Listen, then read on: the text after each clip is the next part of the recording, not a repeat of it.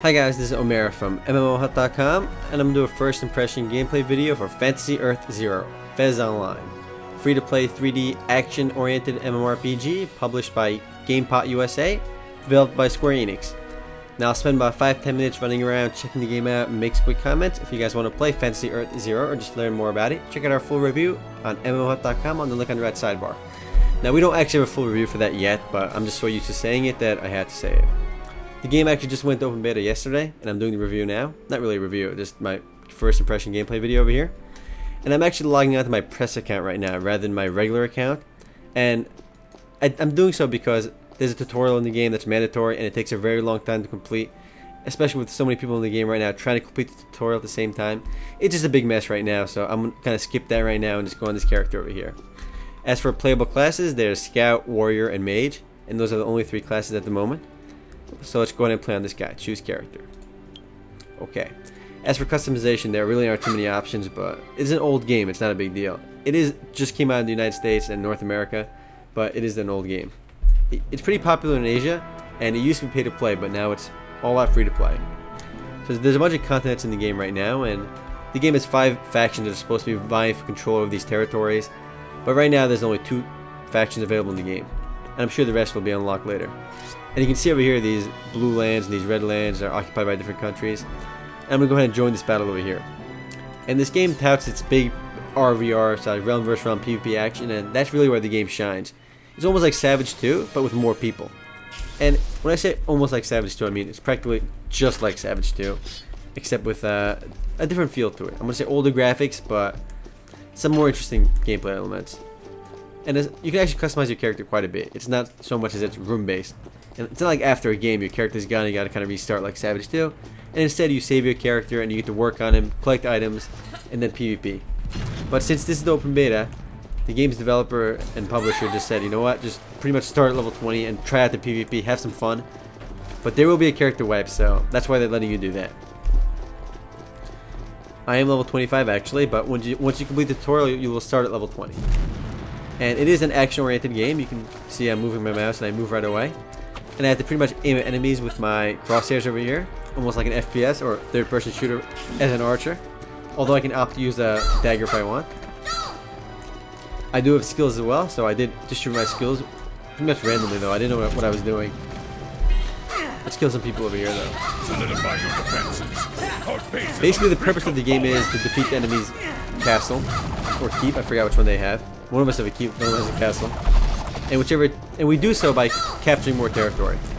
And I'll explain that a little bit more in a bit after I kill Maribel over here. It's actually a little bit hard to aim. It's not so easy. You actually have to aim it yourself.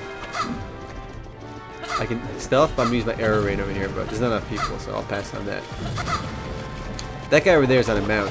He got that because when one of us builds a building, I forgot what building he needs to build that, but he can pretty much transfer his crystals that he gets by doing really well into transforming into powerful character. So if you build a siege workshop, I think it's actually called just a workshop. Anyone can just go up to the workshop and then transfer 30 of their points to transform into a giant. And giants are really good against killing enemy buildings. And there are 2 enemy buildings over there, and that's making it very difficult for us to pass through here. Those buildings shoot arrows at us. It's really annoying. And there's only 3 classes in the game right now, but I'm sure they'll add more later. And right now it's pretty simple because the 3 classes work in almost rock, paper, scissors style gameplay. Archers, like I am, scouts, are supposed to be powerful against mages, but weak against warriors. Warriors are supposed to be powerful against us archers, but weak against mages. I screwed that up somewhere, but mages, yeah, I'm good against the mage, bad against the warrior. Mages are good against warriors, but bad against scouts. Definitely screwed it up. Sorry, guys. Let's kill this guy over here. Because of that, it makes the gameplay a little bit simplistic, but there's still a lot of skill involved, and overall, whoever has more skill is going to win anyway. Because even if I'm weak against the warrior, since I'm so amazing at this game and amazing at every game, I can hold my own against one. And I'm just kidding, I pretty much suck at this game right now. I really prefer to play a warrior because I feel like my archer is really gimp. And even in the tutorial when I was lower level, I just felt like I was much more powerful as a warrior, so. And as I died, it looks like it was a defeat, unfortunately. So we can view our rankings and see how much damage we did to other players and buildings, how many kills we got, our kills death, and we're rewarded with experience based on our performance. Now, when the war ends over here, the battle ends, pretty much whoever won gets control of the territory. At least if the attacker attacks, they get control of the territory. The defender will keep the territory. And in 10 minutes, we can fight over this territory again, or we can just go somewhere else. So I'm going to go ahead and fight in a different battle. I can even walk around here. So it is an MMORPG. It's not just like a single room battle. We can see other players over here. I can say hi if I want. It'll appear right over my head. But yeah, let's go ahead and click exit battlefield for now. But let me show you guys my skills. You get SP every time you level up, and you can distribute it across your various skills in the game.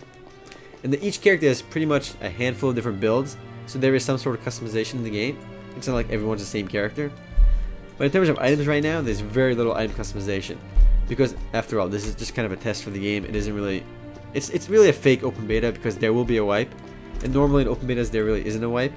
So yeah, fake open beta for the lose. Exit battlefield over here.